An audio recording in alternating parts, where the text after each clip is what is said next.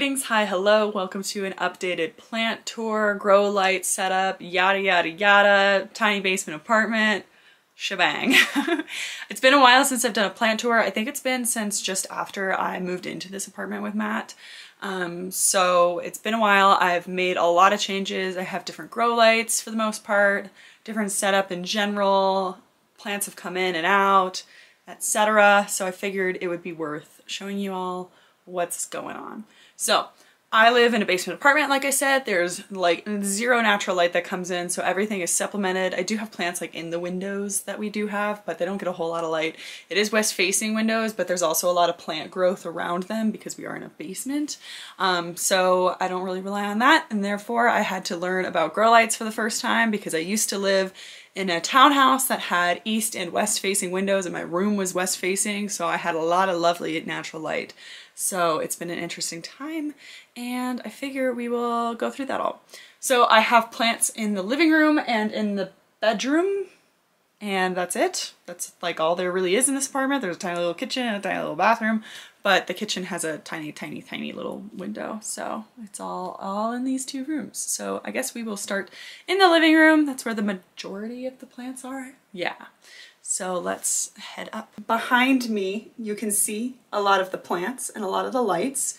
So let's go through the lights first. Right here is just a desk lamp, like a clip-on lamp, and it has like one of those GE grow lights, I think, in it.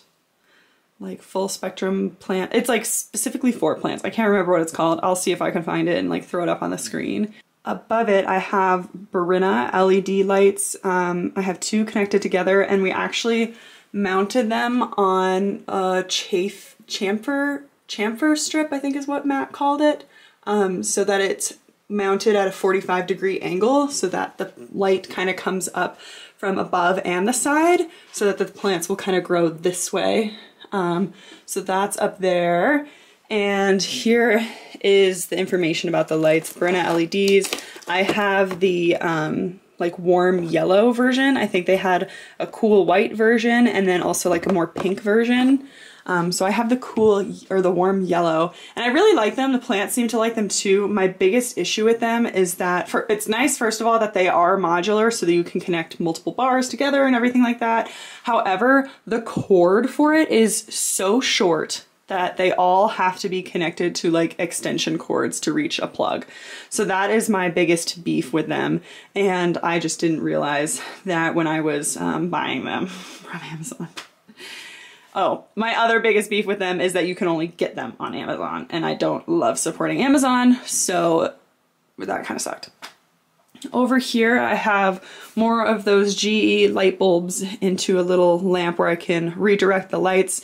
It feels a little overkill in here now to have all of these lights on. However, with this plant right here and then this shelf, which we'll get to, it does feel necessary to have these lights in addition to another two strips of those Barina. I do have slightly different grow lights in the bedroom, so I figure we'll go there next. And then we'll actually talk about the plants. So in the bedroom, above this shelf, I still have Barina lights. These ones, the cord is long enough that it can actually reach down to this extension cord. This used to live inside the desk, but it can't anymore because of the way that it is. So in order to not have this like glowing red light at night, I actually have to just turn off the power strip to get the lights all off so that we can like fall asleep at night. Over here, the lights turned off because they are a button, and I had to wrap the buttony thing in electrical tape because when the lights are off, this glows like bright blue, and because we sleep in here, it's impossible to sleep, so I had to wrap it in tape. But these lights are Most Think. They're by Most Think. They do fine for the plants. However, I had another set of them, and I just uploaded this plant chores video a little bit ago, and they had died. So I had two sets of these before I had the Barina ones. I had a set right here, and I had a set up there. And so when I put these Barina lights up, I took the Most Think ones down and then just had them spare. And then the ones that had been here died. Like they just straight up, I don't know if they burnt out, like I don't know what happened.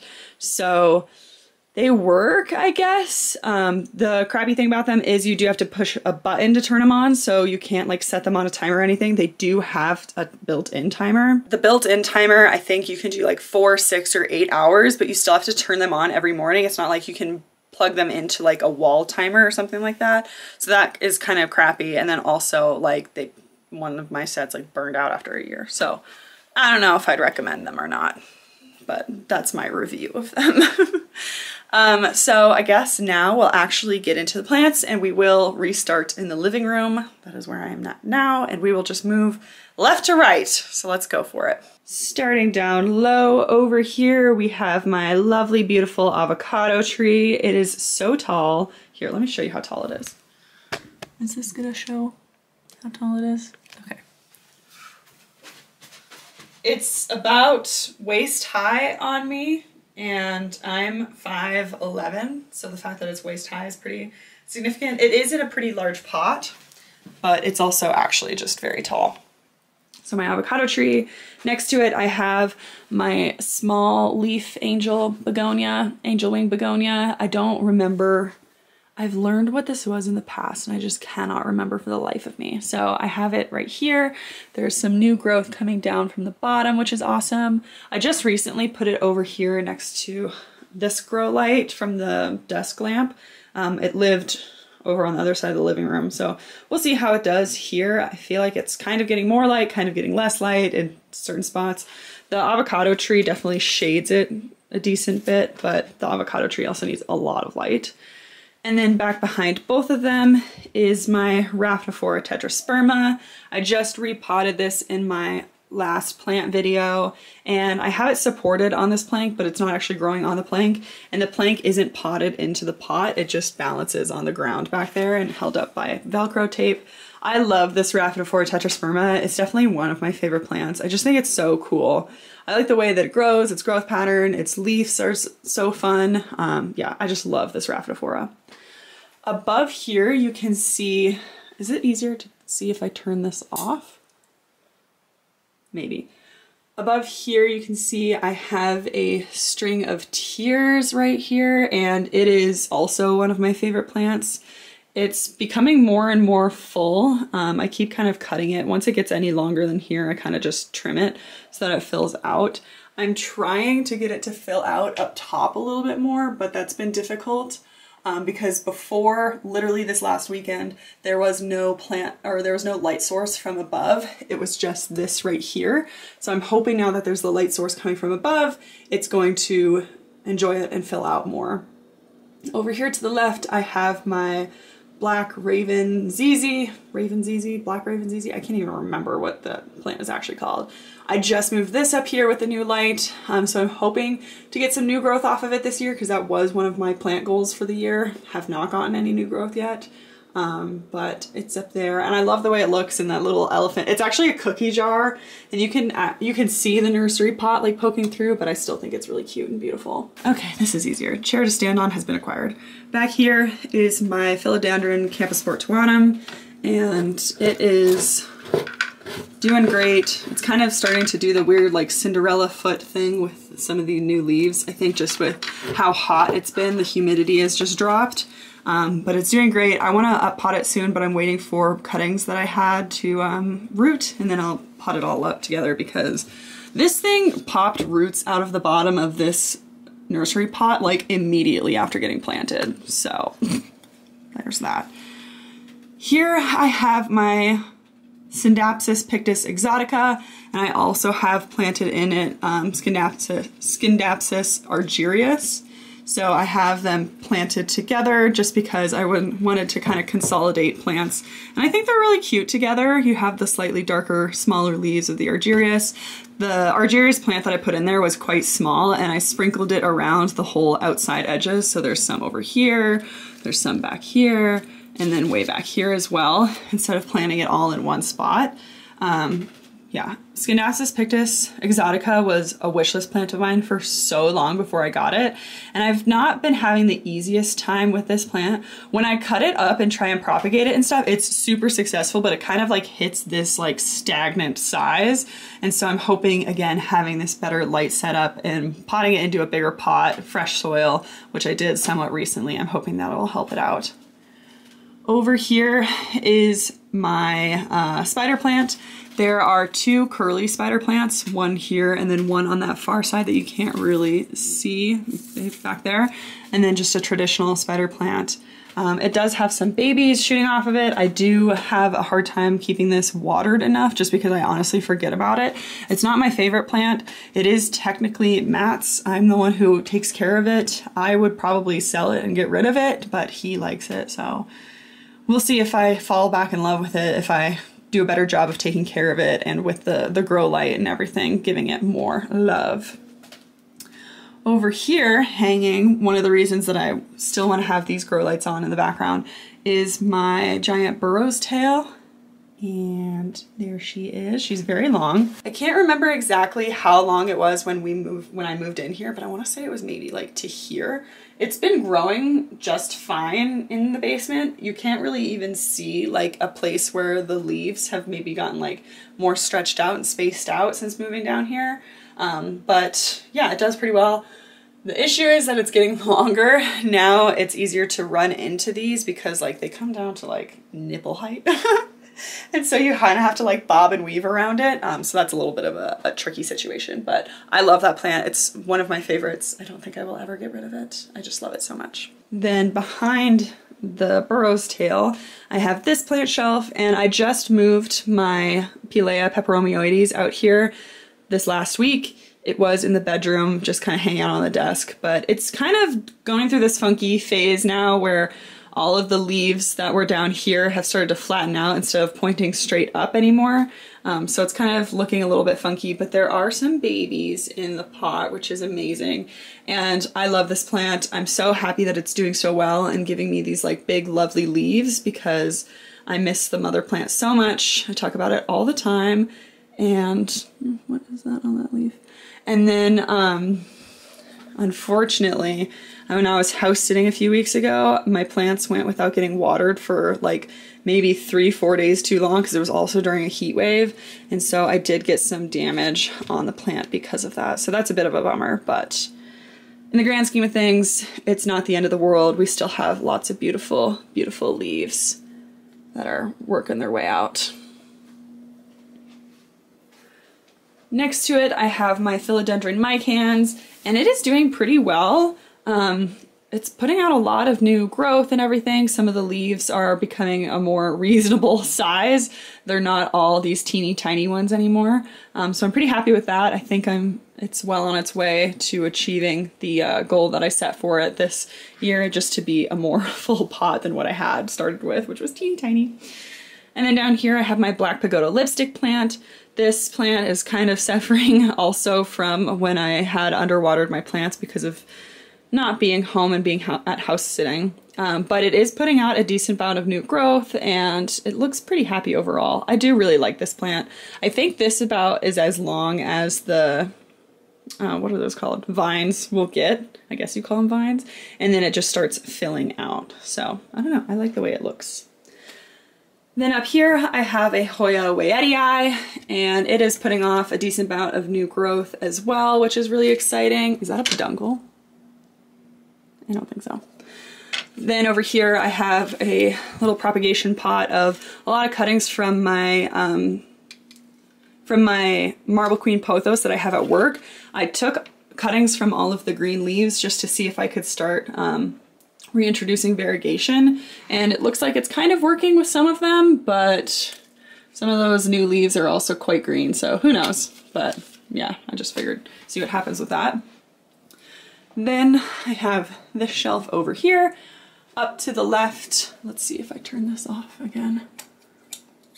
I'll just do that later. Up to the left I have my Peperomia Hope, and it is doing great. This plant has taken a dive off of this shelf several times because of being so top heavy. So I actually put into the pot a piton, which is a piece of climbing equipment. That's pretty heavy. It's like pure steel or iron, I don't know. But yeah, it's doing pretty well. There are some parts of it that suffered, again, due to underwatering and stuff, but it is putting off some new growth up top, so I'm happy about that. The chair I'm standing on is very squeaky, so I apologize. Next to it, I have my mixed pot of pothos. There's some golden pothos, some pothos and joy. Oh, that's not looking very happy. And then just some like jade pothos, basically just reverted marble queen. I don't super love this plant. I like this part of the plant, but I don't really care that much about the golden pothos. And so I think I might separate them out and sell the rest of it, but keep this and propagate this to get a full plant of this. To the right of that is my Hoya pubicalyx splash, and it is doing great. It's putting out so many new leaves, especially with the grow light above it now. It's doing amazingly. This is my favorite leaf. It's so beautiful. It's like a half moon almost. Okay, I have to get off of my chair onto a tiny little bean bag.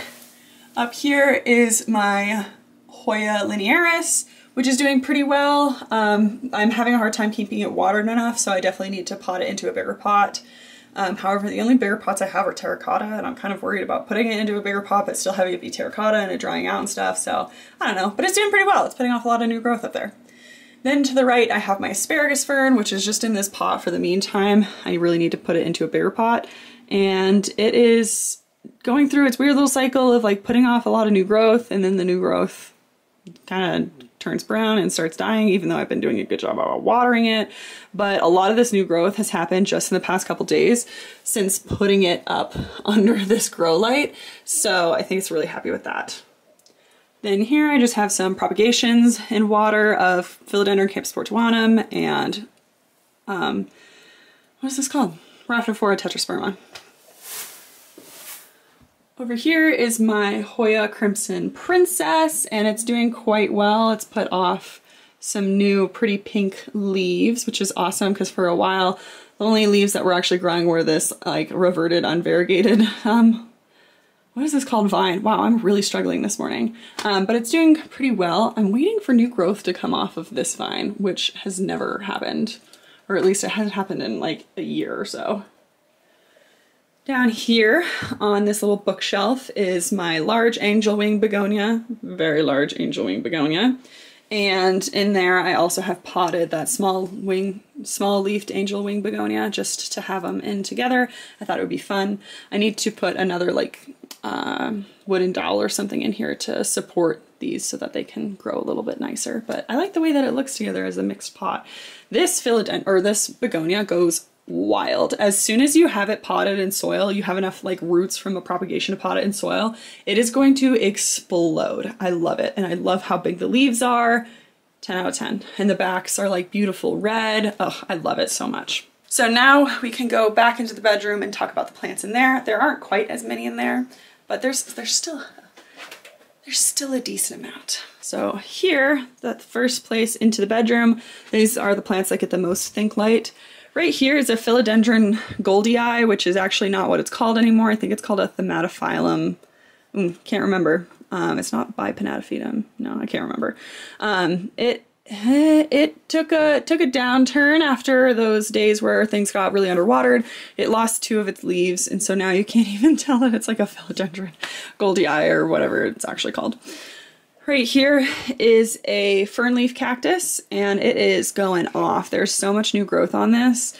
There are some dark spots, which are basically from spots that I was like, oh my god, is that scale? And I was like digging my fingernail at the plant, and I don't think any of them were actually scale, so now I've just scarred the plant in a bunch of different places. But yeah, so not ideal, but you know, sometimes that's just how it goes. And then back here I have my string of hearts, trying to get her back to her former glory.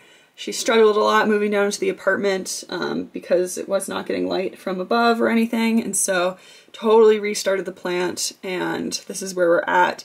At some point soon-ish, I'll probably move it out to one of the shelves where the light is only, where it's like getting light from above and for the mid strings, so maybe I'll move it to like this side of the shelf where, oh, I forgot to turn this light back on, where it gets light from above up there, and then this light as well. That might, or maybe over like where the spider plant is. I don't know, we'll figure it out.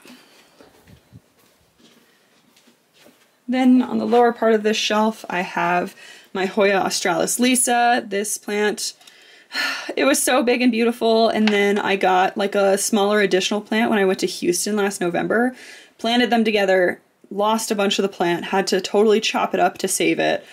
So this is where we're at, and then every time new growth has started to come out, I've then been trash about watering it. So this plant and I are struggling a little bit, but we'll see how it goes. Then right here is my Croniana Eskimo. Yeah. So right there, this is actually, I think, the newest plant in my collection. And then here is my Philodendron Silver Sword. I chopped it up a while ago, and it's working on a new leaf. So that's exciting. Oh my gosh, my camera is about to overheat. And I'm inside, that's how hot it is. Here is my Philodendron Brazil in a Wally Grow planter. This doesn't really get much light.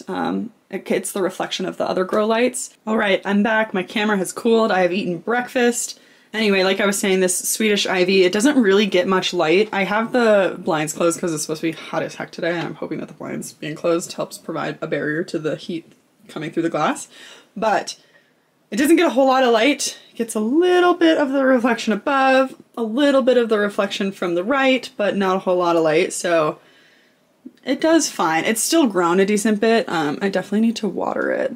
There's some leaves that are not doing great. Those are probably gonna die. But this is a plant that I don't super love. Like, if I had a place where I could just grow a huge trailing plant and just have it like up on like a podium or something, then I would love it, but I don't know. It just kind of hangs out there. And then up on the shelf, let me fix the monkey. There we go.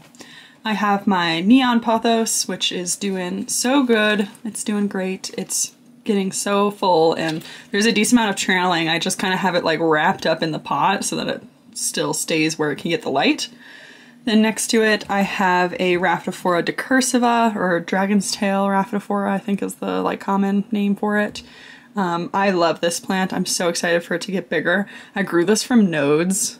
So this plant is like 1.5 years old at this point, but I grew it from nodes that didn't have any roots or leaves or anything like that, so that's why it's so teeny tiny. And then back here is my Crassula Pagoda plant, or string of buttons, I think is also sometimes what it's called. It's wild. It goes everywhere. I should probably put it in a bigger pot because I have to water that thing constantly. And it also, like up here where it broke, you can see several places where it broke. It literally broke just because it's so top heavy because of how long everything is. So that's how long things are. There's like roots growing off of things. It's kind of wild and out of control. Next to it, I have my lemon lime philodendron, and I have been cutting this back a lot just to try and get a nice full plant, and it is quite full on top. We've got lots of new growth. These are all old leaves that are just like probably ready to leave this world. Despite the fact that it's not really trailing that much, I am very happy with the way that it looks and the progress it's made this year. Next to that, I have my rickrack cactus. This has been putting off a lot of new growth lately, especially with this new grow light setup, which is really exciting. I did cut off all the really wide, flat leaf paddle things a while ago because I was, again, really paranoid about scale. I just was... These plants, this one and the fern cactus, like they just get a lot of weird little like dots on them like that, or whatever, and it always looks like scale to me, and I get super paranoid because I don't want to have scale, and so yeah. In the back right there, I just have the world's teeniest little Cebu Blue Pothos propagation thing going, and then to the right is my trailing jade. I think it's called Crassula jacobensii? No.